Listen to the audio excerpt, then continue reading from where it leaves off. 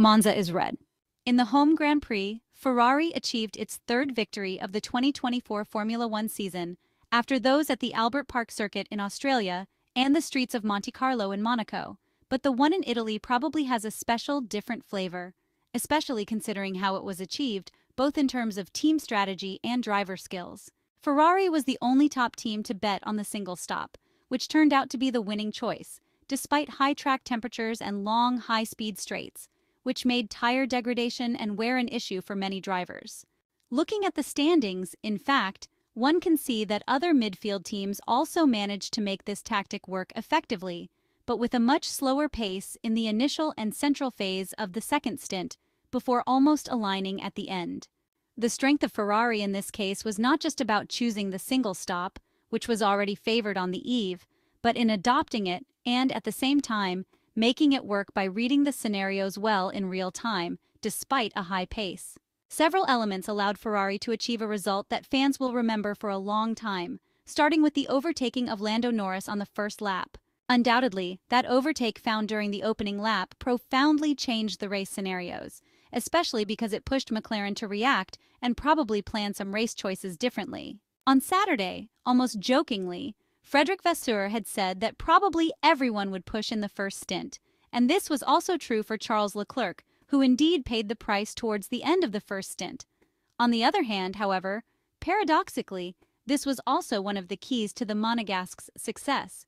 Having skillfully overtaken Lando Norris by slipping through at the exit of the second chicane, the Ferrari driver tried to keep up with Oscar Piastri, who was leading the race, constantly pushing in the faster corners, those that put the most stress on the tires and had been a problem for everyone else, like the two Lesmos and the Parabolica.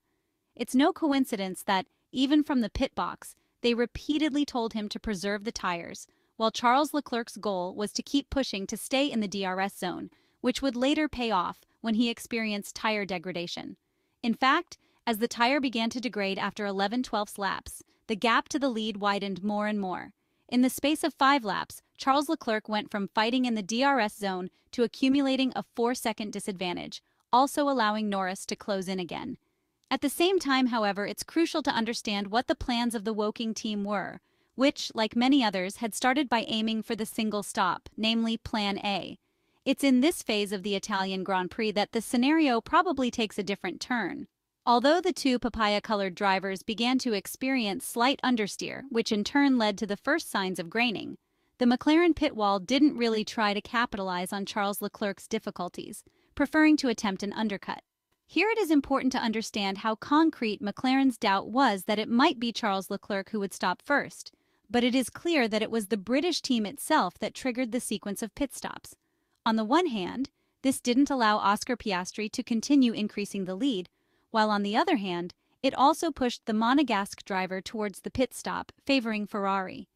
Although the Italian side also aimed for a single pit stop, as seen with Carlos Sainz, team boss Vasseur explained that the strategists thought they could gain an advantage over McLaren, so they decided to follow their strategy by calling in Charles Leclerc, while the Spaniard could stay on track for a few more laps, though he paid the price as he was going through the graining phase. A significant factor in the second stint was the evolution of the track, which played a key role lap after lap.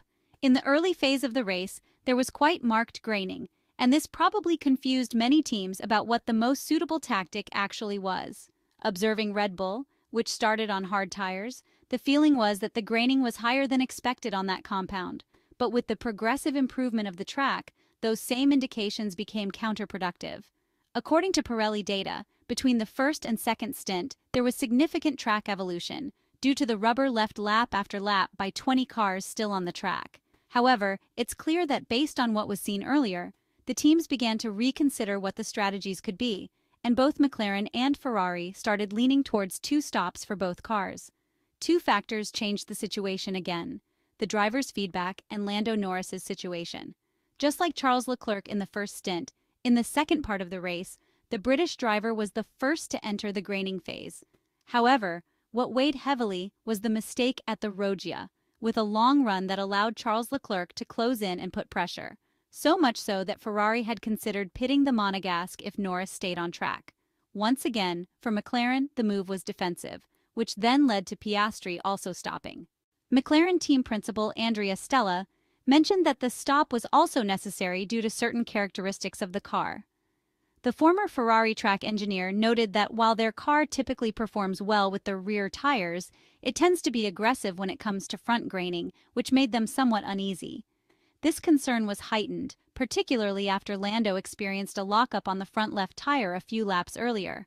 Clearly, the fact that the Australian also showed some signs of wear was a topic followed at McLaren, because indeed the lap times were slightly increasing during the most acute phase of graining, but they remained competitive and in line with Leclerc's times. In fact, the Woking team found itself at a crossroads: cover Ferrari's strategy or follow Norris's tactic before he lost position, and it was too late.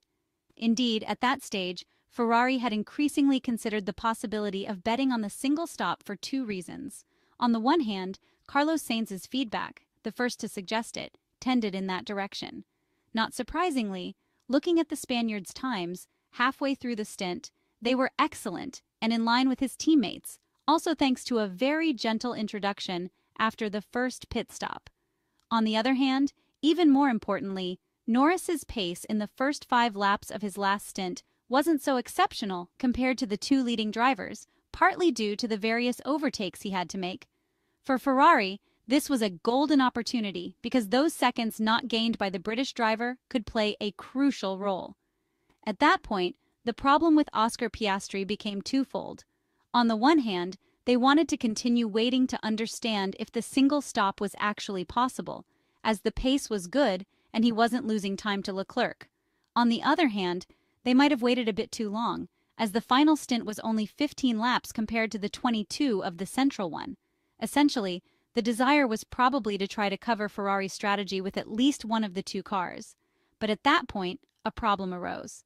On one hand, Oscar Piastri indicated that reaching the end would be very difficult. In reality, the Australian had said that the tire wasn't getting worse, but that the pace wouldn't improve, which wasn't essential anyway. On the other hand, waiting longer would have posed the serious risk of the Australian entering Norris's pit window, putting McLaren in an uncomfortable situation. Indeed, both Andrea Stella and Oscar Piastri later admitted that it probably would have been better to try to get through the graining phase and go all the way. However, once the graining was managed, as shown by the pace not only of Charles Leclerc but also of the drivers who opted for a single stop in the top 10, the pace was still competitive, precisely because this wasn't a high-degradation race. The most important difference is that Ferrari, compared to other teams, managed to read the race in real time, react, and manage the tires despite maintaining a much higher pace in the Italian Grand Prix.